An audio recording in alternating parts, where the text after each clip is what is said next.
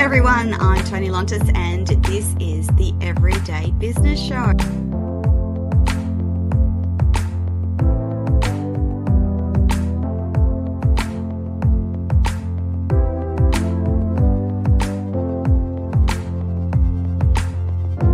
I'm going to do it to the best of my ability, because if I fail, that means I fail for my entire female nation, I call it. Is that possible? That was the question for myself. And it is absolutely possible.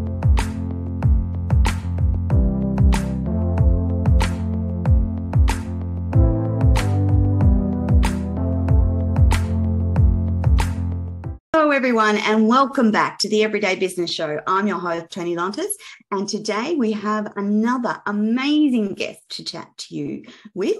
But before we do, if you're listening on Facebook, LinkedIn, YouTube, Twitch or Twitter, please don't forget to subscribe, comment, like. We love to hear from you. If you'd like more information about any of our shows, just drop us a note at info@tonilontis.com. And if you're watching this show live and you're interested in any replays of the interviews that we have, please know that Toni TV has a channel of its own on Binge Networks USA, Hero Go TV, Zondra TV Networks, and Toni TV, the app, is available on all LG, Roku, and Samsung smart TVs across the planet, plus your mobile phones. Now, each and every week, we do an important part of our show which acknowledges the special and important role our Indigenous communities play in the development of our country's cultural identity. And it goes like this. I want to respectfully acknowledge the people of the Yugambeh language region, the traditional owners of the land on which we speak and broadcast. And I want to pay my respect to the elders past and present and all Aboriginal and Torres Strait Islander people here listening in the audience today. Now, this week on the Everyday Business Show, I'm going to be talking to Jo Lane, who is a marine biologist, conservationist, and owner of Sea Health Products, a South Coast, New South Wales, Australia business that hand harvests kelp to produce a unique range of seasonings and skincare from the sea. Jo has travelled the world in 2019 on a Churchill Fellowship to research what was needed to introduce kelp farming to Australia. Since returning, she's focused on breeding our unique kelp species and is ready and inspired to pioneer a new sustainable industry for Australia. Welcome to the show, Jo. Thank you so much, Toni. Thanks for having me. Now, firstly, I want to start with congratulations on being a Corallus Venture Australia 2022. How does this make you feel? It's so exciting and it's so wonderful to be part of a really beautiful, supportive community of like-minded women and non-binary founders who just really want to succeed in, the world's to-do list, who really want to help everybody, go up or raise up on everybody else's shoulders to, do what's needed. So it's really beautiful. I'm really pleased. I'm really excited to be, chosen as a venture for this year. I'm excited for you too, because I'm a Corallus activator and previous venture myself, and I voted for Jo because I think what she's doing is amazing, which is why we're having a chat today. But for those that don't know, Corallus is a feminine movement to address the gap in venture capital. So across the world, it is male dominated, and Corallus is female dominated, and they choose ventures or businesses or companies or brands that are working on the world's to-do list. And of course, they are linked to the UN Sustainable Goals for Development. And if we get a chance, I'll talk to Jo a little. Congratulations, Jo. Well done. Thank you. I wanted to talk firstly, before we get into this wonderful conversation about kelp in Australia. What was it that started you on the marine biology job? Was it something that is the marine ecology something you've loved since you were a child? How did that happen? Well, I do remember dreaming of being a mermaid when I was a little girl, and have the dress ups. But we didn't live near the beach, so no, I don't have. But I did enjoy going to the beach with my family, and we certainly did lots of outdoor camping trips. I always actually wanted to be a naturopath, so as I was going through high school, that was my dream, and I took a gap year after HSC and as a Jillaroo. So I was working on a farm, a dairy and sheep farm. So I was also really interested in primary production and farming and food supply, and went back and did just a science degree. And in second year, I got a job at an aquarium, and that literally changed the direction of my life and just became totally in awe of the marine environment, how beautiful it is, and how even back then, so this, when I was in my 20s, the urgent need to conserve and protect this marine environment with all the the beauty, but the threats to it. So I did marine biology. I stayed at the aquarium for a few years, and then I've been really fortunate having a range of different jobs in government positions, working for fisheries. And when I worked for New South Wales Fisheries, I processed the permit of this very interesting company called Sea Health Products. And little did I realise that about 10 years after that, I would buy that very business. So it's been an interesting journey. I'm so glad you did. When we've talked previously about seaweed and kelp, there's a distinct difference between seaweed and kelp. Can you tell us what that is, Jo?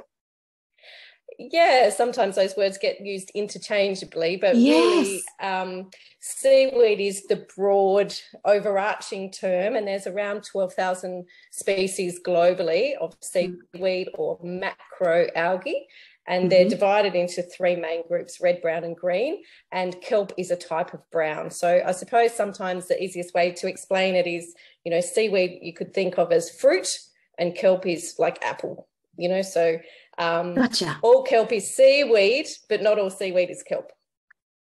Fantastic. That's a great explanation. So we don't actually have kelp farms in Australia yet, which is an interesting concept because we are a massive island surrounded by the ocean, completely surrounded by the sea. So why don't we have kelp farms in Australia yet?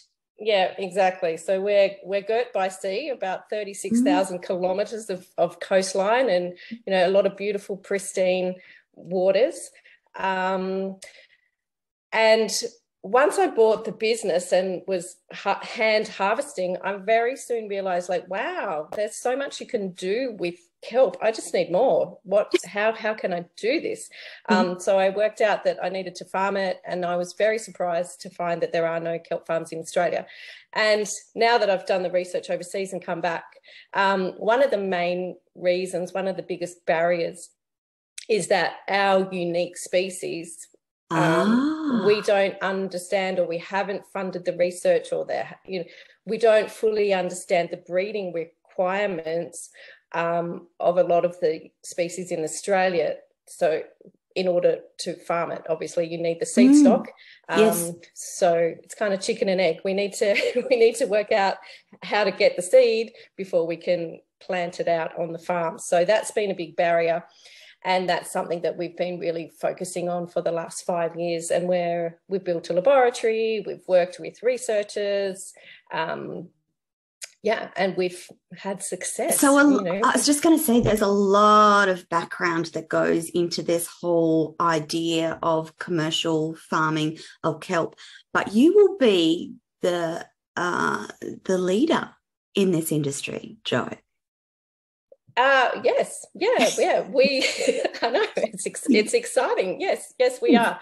So yeah, we're pioneering kelp farming, and it's been, my focus really since I bought the business in 2015. Realizing, wow, kelp you can use for food and cosmetics and agricultural feed, and now there's and it's good stuff, isn't it? It's so good. It's so good. It's full of minerals and nutrients. It's so good for human health. It's good, as a lot of people go, oh, I put it on my garden. It's it's well known that it's good for fertilizer. There's some incredible research going on now into using it as a for bioplastics and building materials, and so it seems like it's limitless, all of the applications. Jo, I recollect reading something about fodder for animals, in particular cows. Is that true as well? Well, like I say, there's a lot of different species of seaweed. So yes, there is a type of seaweed that they're doing a lot of research in, and that was founded in Australia as well, for reducing the methane from the cattle. So farty cattle. Yeah, and the burps. Yeah. Yes. So yes. Which I think poor cows, they've got to, get rid of that excess gas somehow. But yeah. So it's a really versatile product. Exactly. And it's renewable and sustainable.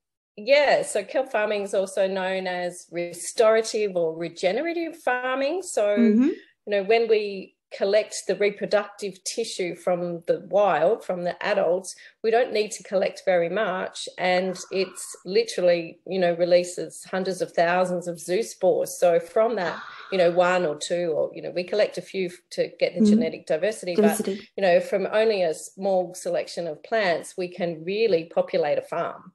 And then from that farm, that creates habitat depending on the other exciting thing, I did start on this mission, for my business to get, to scale the business and grow the business. But now, what I'm finding really exciting about unlocking the breeding requirements is we can get involved in restoration projects as well. So we can provide habitat, we can restore our declining kelp forest, which is unfortunately happening along the east coast of Australia.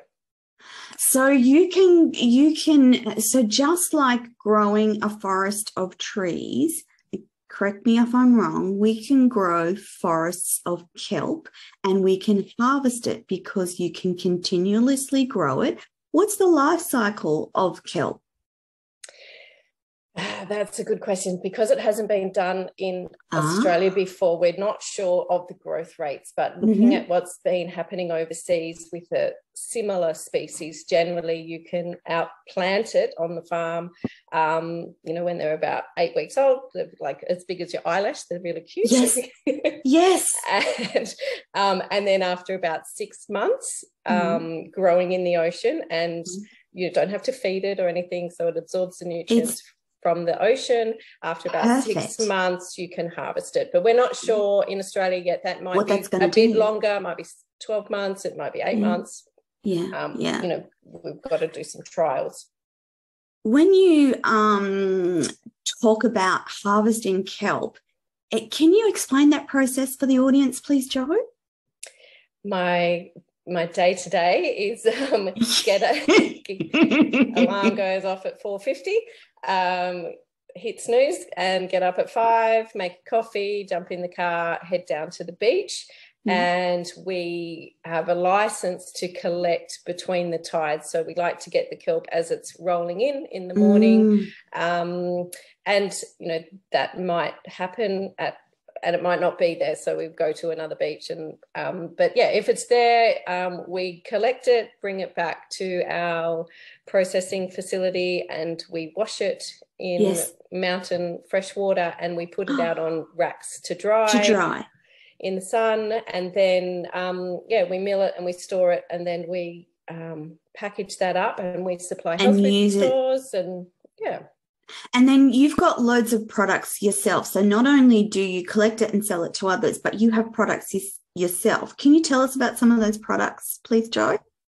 Yeah, so we have just the pure granules, the kelp granules, which you can use like I say, like a natural multivitamin, because it's nutrient dense, lots of vitamins and minerals, high in iodine. And then we have, you can use it like a salt substitute or a seasoning. So we have a range which includes smoked kelp, which we smoke for about 7 hours using Australian red gum chips, and we got a gold medal for that recently.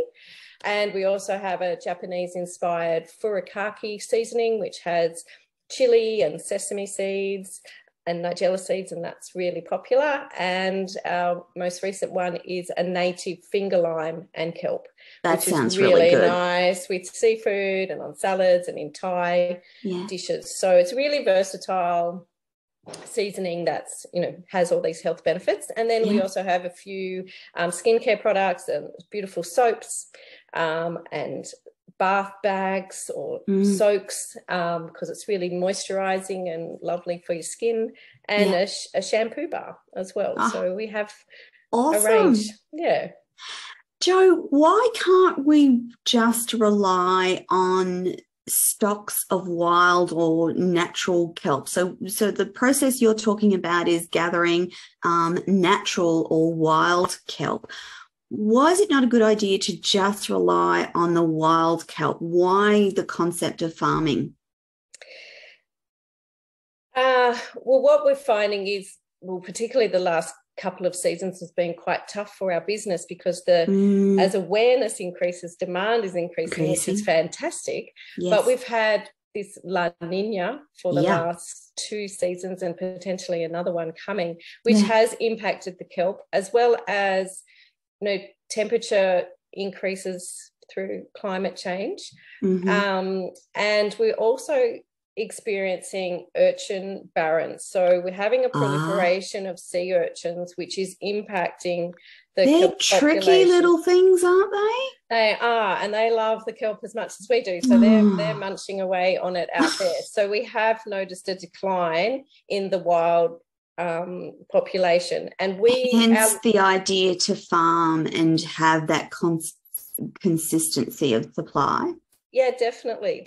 And we can then, expand into other markets. So we can then, if we've got more kelp, we can do more great things. We can use that kelp for fertilizer and, more food products. There's a lot of interest in plant-based meat and, also like these bioplastics. People are doing great things, but we don't have a reliable supply of Australian seaweed at the moment. Yeah. And Australian seaweed kelp, it is unique, isn't it? Yeah, like I say, we've got, approximately 3,000 species in Australia, and a lot of them, about 80%, I think, are only, endemic. So they're found here. The species we've been working with is called golden kelp, or Eclonia radiata, and it is one of the most common kelp that we have here in Australia, found from sort of the border of Queensland and New South Wales down around the Southern Ocean, around to Geraldton in Western Australia. But it's a really important habitat forming species that supports the biodiversity. So it also supports the abalone industry and the rock lobster industry, and it's a really important species for maintaining biodiversity. So I'm a bit biased. It's my favourite. It's got it's really pretty. It makes sense for Australia, doesn't it? We have all of this ocean, and I'm assuming, so the coastline of southern Australia, from Queensland and down across New South Wales, Victoria, South Australia, and into Western Australia, that's a massive coastline. So one of my questions is, what sort of conditions, what sort of depth does the kelp need?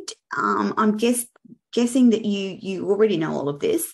And will it only grow in certain places, in certain temperatures, under certain conditions, or is it pretty versatile? It likes this upwelling of nutrients. So you do actually find it in sort of high energy zones, which then creates an engineering challenge for creating the getting the right gear. But that's possible because they are doing it overseas in offshore environments and attached to wind farms and that kind of thing. So it's all possible. It likes, around 3-meter depth because it absorbs the sunlight as it photosynthesizes, also absorbing carbon dioxide and nutrients. So relatively shallow. Yeah. So probably 3 to 8 meters is what we'll be growing. Looking at? Yeah. So we've already secured a couple of sites. We've got 2 sites in New South Wales, so we're about to do some outplanting trials soon. That was my next question. So do you have to, so I'm a farm girl, so I'm thinking of underwater fences that give barrier to your leased spaces for growing the seaweed.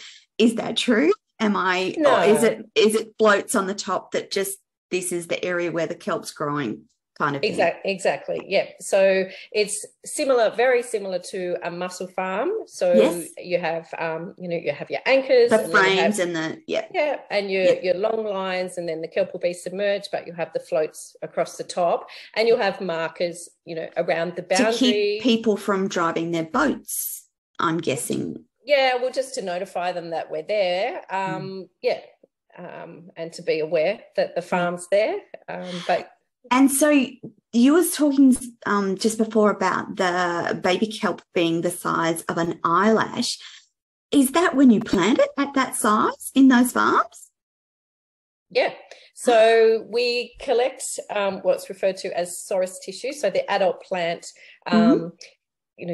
gets the reproductive tissue, and we've got a permit to collect that. So we go and collect it from close by to where the farm's going to be, and then you get it to release the zoospores, and then so they change into male and female. Yeah. And at that stage, we can actually we can put them under red light, and they stop.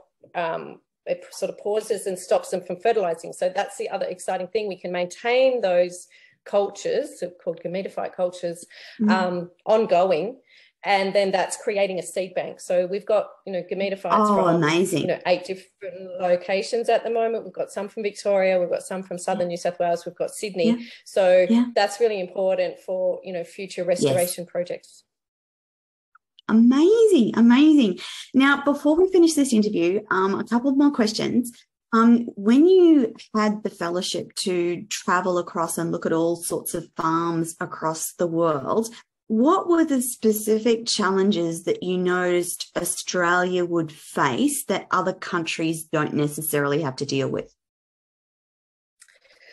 I think one of the biggest challenges, that I've found is the breeding, which we've put a lot of time into and succeeded and conquered that. And the other thing with Australia is each state has different regulations. And because this is a new industry, our regulatory process is quite thorough, I suppose, but almost making it incredibly challenging to get through. So I'm definitely an environmental scientist, conservationist, but it's in New South Wales it's considered state significant development, so it's the same protocol as if I was building an airport or doing something of a very massive scale. So it's quite costly and so that is one of the major challenges, whereas, particularly in America, they had something called an experimental lease.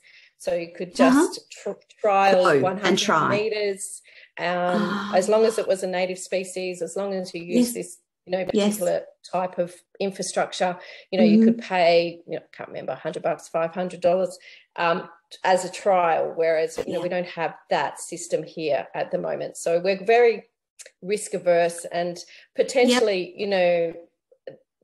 limiting it to such an extent where it's inhibiting an industry that needs to happen because it has so many benefits. Absolutely Jo, can you tell the audience where people can find you and your gorgeous products and get themselves into some kelp, because it is an amazing product from so many different levels. Where can people find you? Yeah, thank you. So our website is seahealthproducts.com.au. So you can check us out. It's on, and you're on Facebook. And when you're watching this interview, if you look below in the show notes, we will have all of Jo's connection and the website, and where you can find her amazing kelp products. Jo Lane, thank you so much for your time today, telling us about this amazing new industry and its potential for Australia. I'm delighted to have you on the show, delighted that you're doing this work, and thank you very much. Thank you. I'm going to do it to the best of my ability, because if I fail, that means I fail for my entire female nation, I call it. Is that possible? That was the question for myself. And it is absolutely possible. Is that possible? That was the question for myself. And it is absolutely possible. Is that possible? That was the question for myself.